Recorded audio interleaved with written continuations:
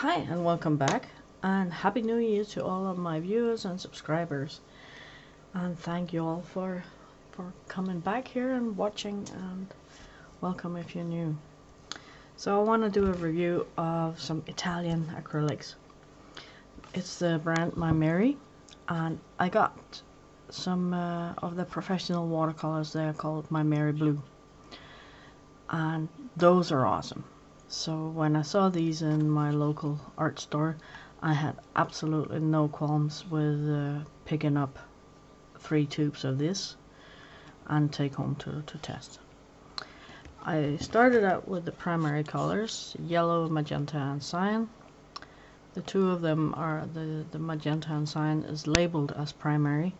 I didn't go for their primary yellow because that was a 2-pigment paint, so I picked up the lemon yellow instead because that was a single pigment yellow.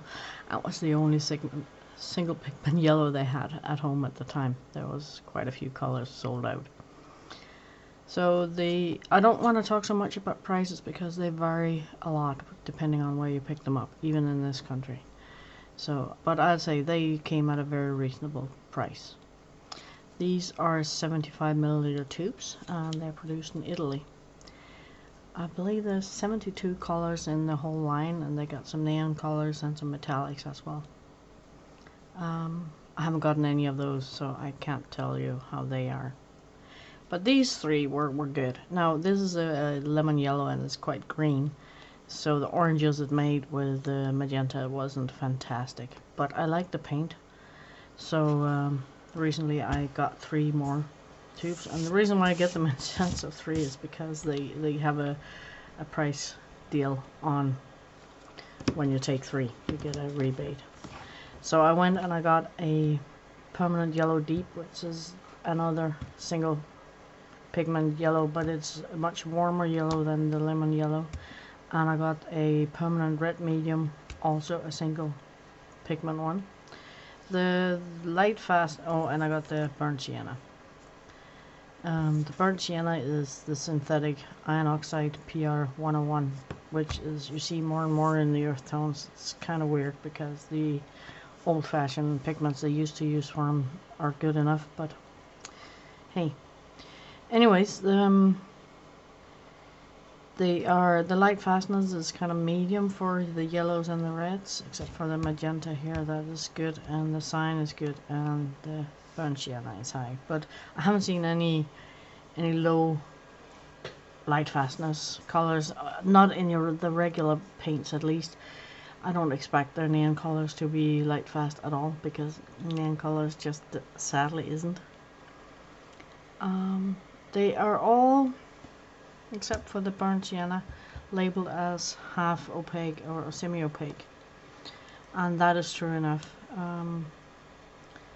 They are not super opaque, and I'll swatch them out for you. They're nice and soft, and they spread out quite nice and easily, but you see that can't cover this black at all. So that is something to be aware of. This is not a problem for me because I'm used to working with watercolors that does this, so it's not an issue for me, but it's something to keep in mind if you want to paint with them. They are not very opaque, and it's very difficult, at least with the yellow there. That was, I have a painting I'll show you later on, and it was quite difficult because I was being a little messy with my base layer, and that caused a lot of fixing later on because I was painting the base layer as if the paint was more opaque as it was turned out to be. See, the other yellow is also, I'd say they are more semi-transparent than they're semi-opaque, because they're not opaque at all. But they have a very bright color to them that I really like. So, and I on purpose went for single pigment colors because as I like to mix my colors myself, multiple pigment colors can sometimes give results that is not what I expected. There's nothing wrong with the other colors. I wrote down somewhere, I think there's about 20 or 25 of all those colors that are single pigment. Then there's some dull pigment, and there are some that are mixed with white and some that are mixed with black. And, if you like that, there's nothing wrong with that. Just go ahead and purchase what colors you like to paint with. It's a very personal choice. Some people mix colors a lot, others don't, and those who don't might like to buy something that is close to what they want right out of the tube. So all the reds are really, I'd call them semi-transparent really. And here's the blue. I only bought one blue because this is a phthalo blue, and phthalo blue is very adaptable in color mixes, so I didn't feel I needed another one. I might go and get the ultramarine blue at some point. This is also not very opaque. Trying to clean my brush off here.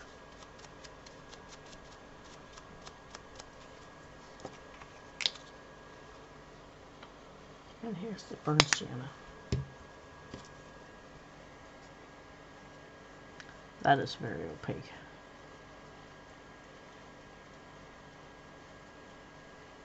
So I think I have a nice set. And I didn't buy any black and I didn't buy any white. And that is because I got lots of white. I got, amongst other things, this tube.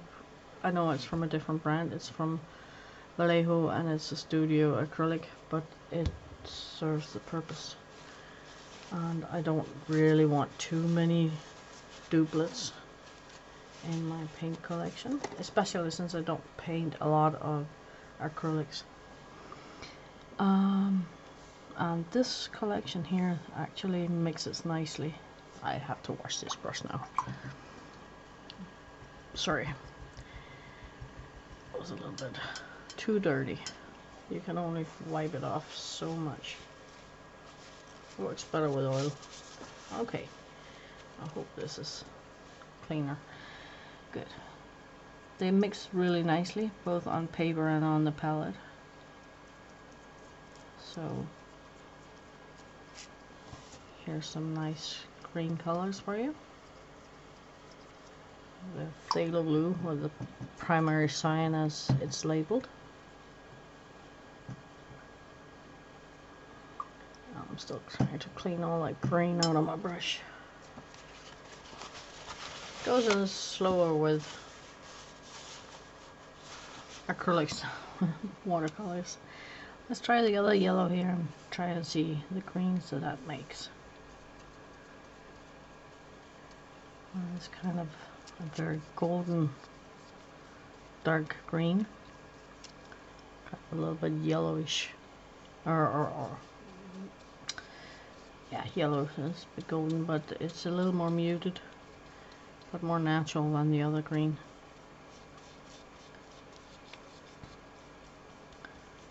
So, olive green was the word I was looking for.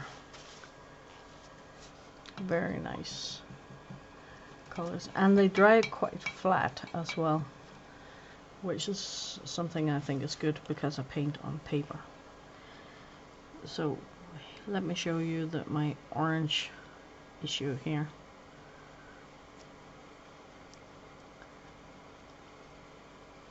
Because that is too much in one direction, and this is too green and that is too red. So it did make an orange, but not a fantastically bright one. And that was why I went and got this yellow instead.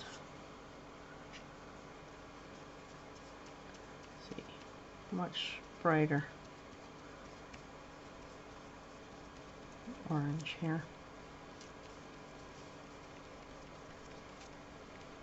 So, and now what was added, I actually bought this red a little bit in the blind because I had no idea what to expect, but that makes a great orange as well. Now I'm running out of yellow here.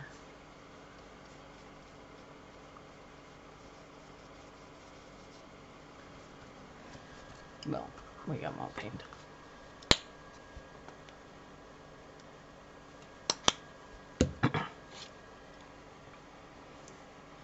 But I think these colors, they're very vibrant, and as I layer them, they get a really nice depth to them.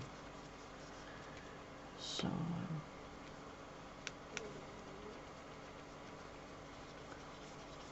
but there's not a ton of pigment in here, which was also reflected kind of in the price.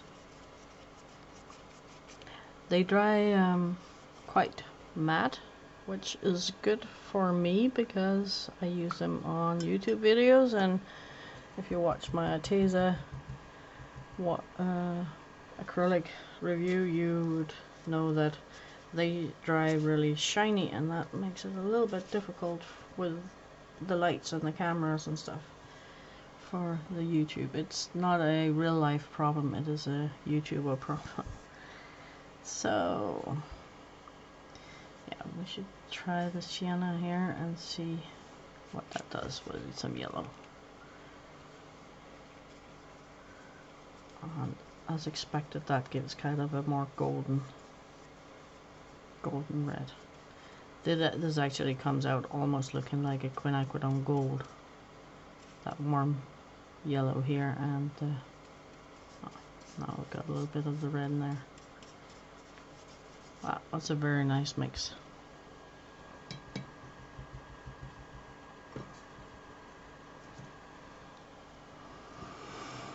So let's try and make some violets.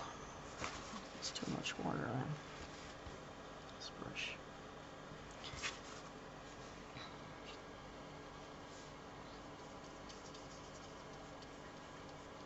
I think there's still brown in my brush. But it does make quite a nice violet.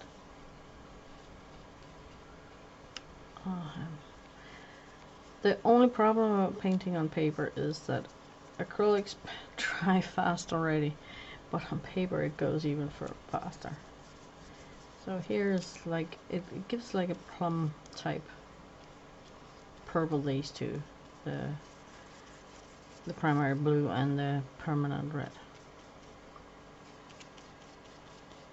Yeah, acrylic dries so fast on paper, it can sometimes be a little bit of a problem. You have to paint fast if you paint on paper, or use a retarder. I just don't have one, or I do, but I don't want to pull it out. So let's see, need some more blue.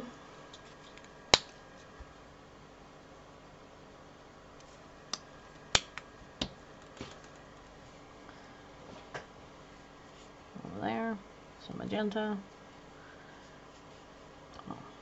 I keep forgetting how strong that blue is, but that gives a much more reddish and brighter mixture.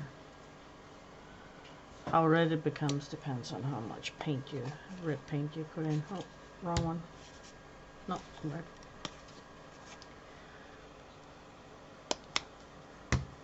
I don't know. Magenta isn't really red, but that's what I call it because I'm old school. See.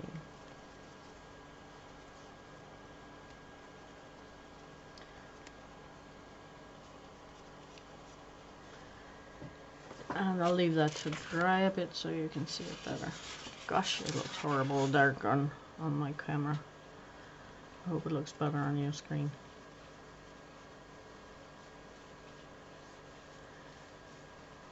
So when you paint with these, if you're used to watercolor, that won't be a problem. If you're used to very opaque colors, you might have a little bit of a problem. because you can't paint over dark colors as with the light colors as you would expect. This one is already kind of dry, so I'll pick up some of the yellow. You can put some on, especially when it's half dry as it is here, but as you see, the purple underneath shines through. It will take a lot of layers, and I tried a lot of layers on my test painting, and the dark still kept on coming through even after quite a few layers. So if you want to put something lighter on something darker, mix some white in it, or paint the area you want lighter white first and then put your color on top. Because of the transparency, it's really difficult to put a lighter color over a darker. You can use it as a glaze. So if you just wanna like take this brown, you maybe think it's too dark, you can add a layer of yellow on top and pull the color more towards a more yellow color. So how you like this depends on what type of a painter you are. I don't mind it, I just didn't take it into consideration when I first tested them out. So but I really like the colors of these and how they mix in together. They're very soft, so they're easy to put on the painting, and if you add just a little bit of water, it gets fluid enough so that you can make fairly small details with it as well, which is something I can sometimes find difficult with oil painting and with acrylics too. If the paint is too thick, it is really difficult to make small details without having to, I want to say water it down, but that's not what of course I do, because yeah, you can water this down, but you can't oil, of course,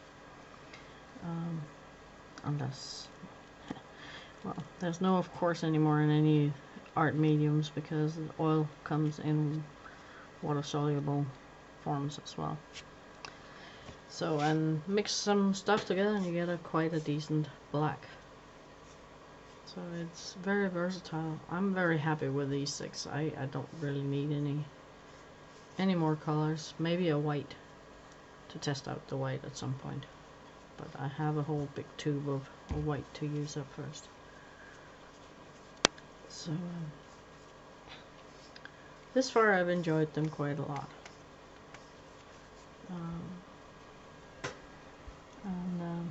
Yeah, I'm just kind of mixing a little bit here, trying different things out.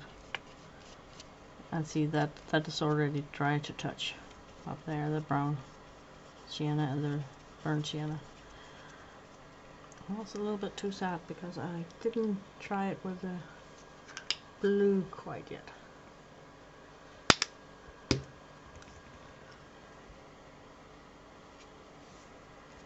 Some blue, some sienna.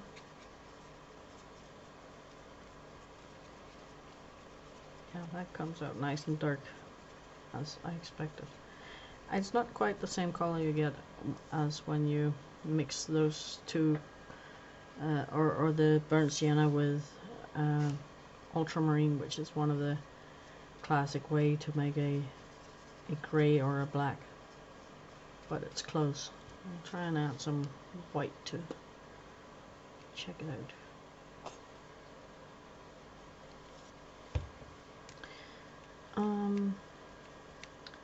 The Maimeri paint doesn't have any odor at all.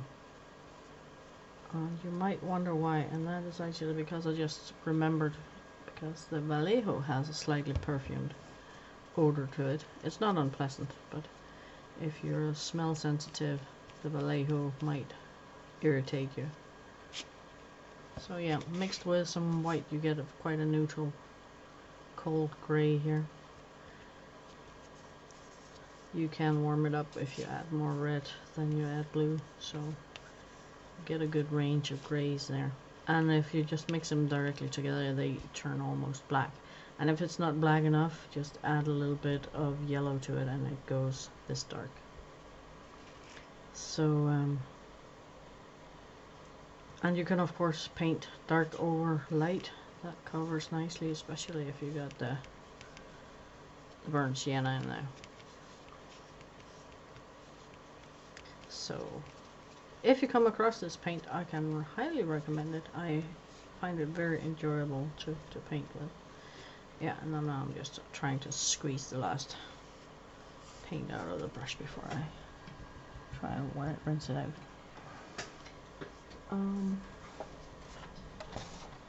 Put this to one side and show you the test painting I did. I didn't want to do anything super serious, so I did kind of a fantasy rooster here. And here you can see that I painted the green of the tail in too far on the body, and I tried to cover it up with orange. And there's 5 or 6 layers at least here, and it's still, the green still shine through. Up here I have put some white edges on here, because on the comb I painted the red over the blue of the background, and that made a dark rim all around the comb. But I have put some white down and put some red on top, so now this part looks okay. And now I was just trying to see how much highlights I could do, and the brush was too big. The transparency was really nice in the grass, because it made things glaze over each other and make all these different shades of green. And because it was it's a matte paint, I'll grab my it dries quite matte even with lots of layers. I put that black line outline on, and it wasn't because it needed it, it was a curiosity thing from my side, and I used a pit pen, a fine pit pen from Faber-Castell, to outline it, and that worked quite nicely as well. So yeah, I have nothing bad to say about these paints. They come in different tube size, and this is the smaller one, the 75. There's, I believe, 120.5 liter jug, and they got a professional line too that's called Brera.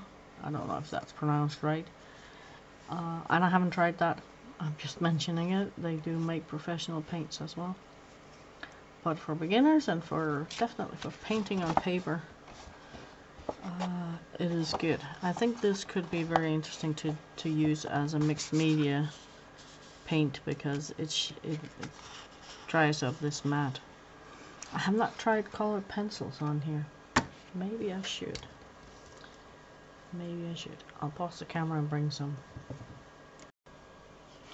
So I took the polychromos because that's used by a lot of people. I'll take a dark red, purple, just to see. Now, my experience with colored pencils on acrylic is medium to low. It is absolutely not one of my favorite combinations. It can be done on matte paint, yeah. You can do it, but I don't love it. I can really feel all the brush strokes in the paint, so you have to make sure to paint it really quite flat if you don't like that. I don't. It feels bad.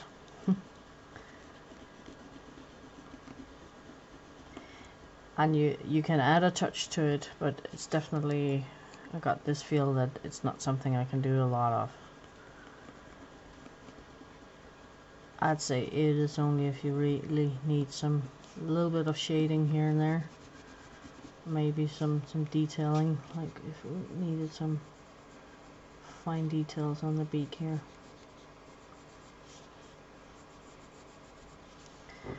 You can do it, but it's not something I would do a whole lot of, to be quite honest.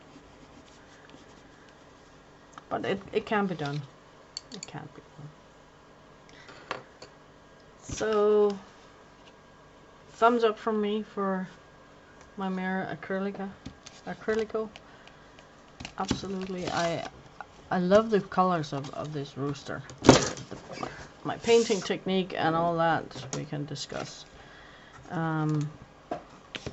But I really love how the colors came through on this one.